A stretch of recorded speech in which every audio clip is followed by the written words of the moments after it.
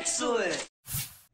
Well, hello everyone, and welcome to my monthly builds series. This is my April builds video. Every month, at the beginning of the month, I do a couple parts lists, part out builds, so you guys at home, if you've never built a computer before, or if you're just looking for some tips, can find some good suggestions for different builds at different price points and for different purposes. This month's builds, of course, are going to be based on Ryzen 5 processors, which are not out right now, but they will be launching on April 11th. So I have a $1,050 budget build, and the budget, by the way, is for the tower and all the hardware inside, not including mouse, monitor, keyboard, and perhaps a Windows license. But for $1,050, a Ryzen 5 1600X based system.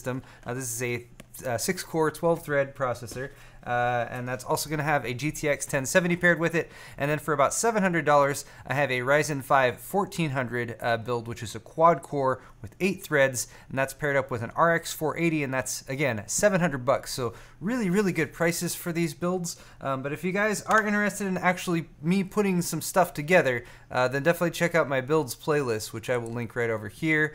Look, I just finished my March builds. It's April now. I'm actually like pretty much caught back up now. It's only the first week of April, and I'm actually doing my April builds video. This is unprecedented, and I'm very happy about it. Of course, there is some interaction with you guys, though. You all vote on what I do every month. So next month in May, I basically have a bunch of prices listed here since we're finally going to be getting past this launch cycle that we've been going through the past month or two.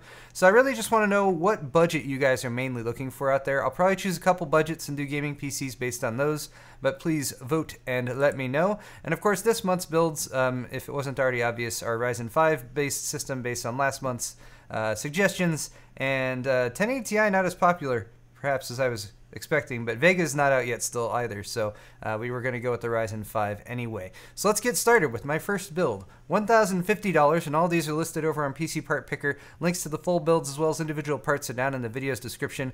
So you get your 1600X, which is going to come in at $250 retail. And if you don't want to shave some money off the price of this system and get it down below $1,000, definitely consider the 1600. It is still unlocked and overclockable, and you could still overclock it and get probably roughly the same performance as the 1600X. Of course, I can't say too much about that yet because they're not launched, and I'm still in the middle of testing. By the way, you should subscribe to my channel if you want to see my test videos when it actually comes out. Here's the lineup of Ryzen 5 products, though. So again, the 1600X right up here at the top for $250. Shave $30 off with the 1600, and still is a 6-core, 12-thread part. And then for $170 or $190, you can get those quad cores. So for a cooler, since I'm basing my assumption off of what I got here, which is the 1600X without a cooler, so I did add a cooler. I've got the Master Air Pro 4. Bear in mind, if you don't get this one and it doesn't specifically say it's AM4 compatible, you will need to contact Cooler Master for the AM4 mounting kit for this, but they will send it to you free of charge, so that's cool.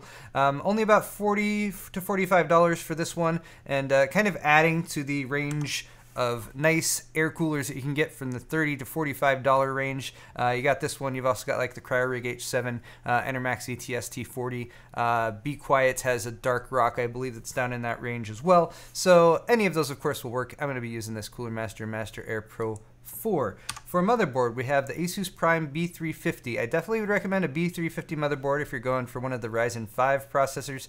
You can do an X370, of course, as well, but they do tend to charge at least a good $30–40 more per board for that. This one comes in at $100, and as you can see right here over on Newegg, since they tend to have good pictures, it's got 4 DIMM slots for memory. It's got a good it's got a good M.2 location, which you might be able to see, which is right here, actually above the GPU, not stuck in below it where it's going to get too warm.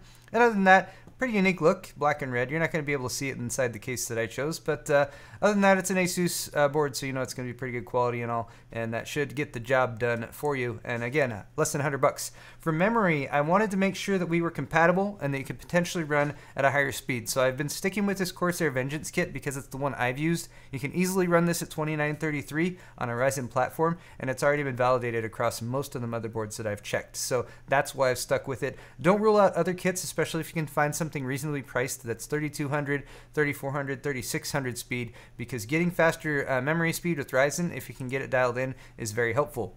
For an SSD, I have a 240 gig SSD, and I did this via a parametric filter. Who knew that Zotac made SSDs? But hey, at least it's got a pretty cool looking design.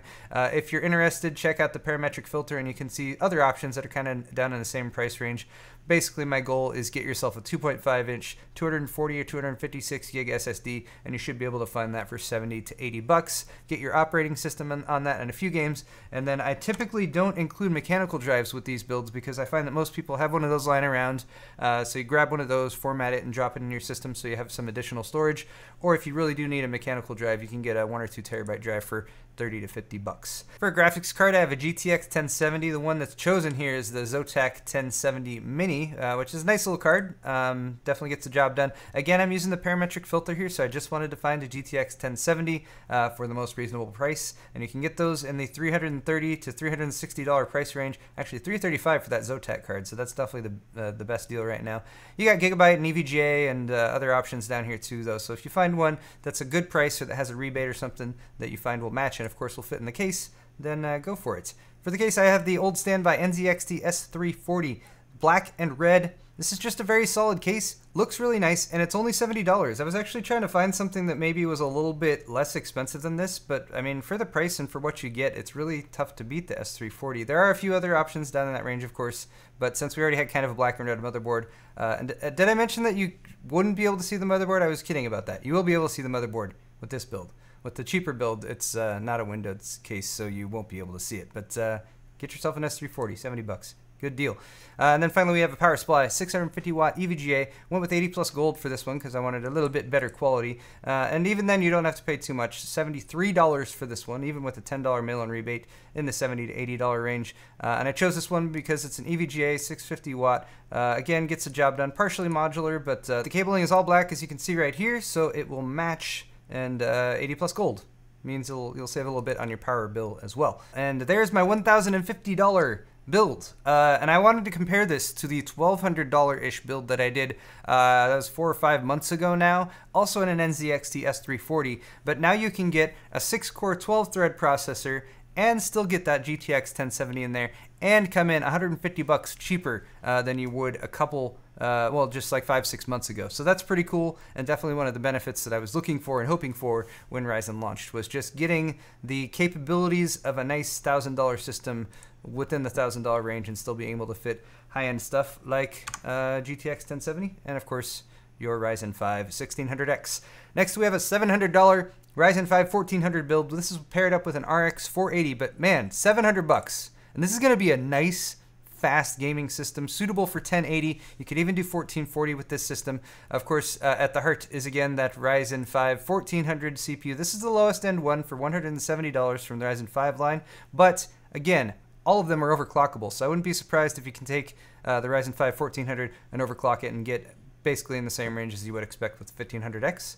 For less money, of course. For the motherboard, I actually had a pretty tough choice. I was looking at all these different motherboard options that were B350, Micro ATX, down in the $70 to $80 range, and I ended up going with an Asus again. I was again trying to find some other options. There's a Biostar and an ASRock and a couple others that are down there, but they all had compromises that I wasn't quite happy with. Either, for example, the M.2 slot was tucked under the actual PCI Express slot, which I found to be kind of stupid. Here it's in the right place on this Asus board.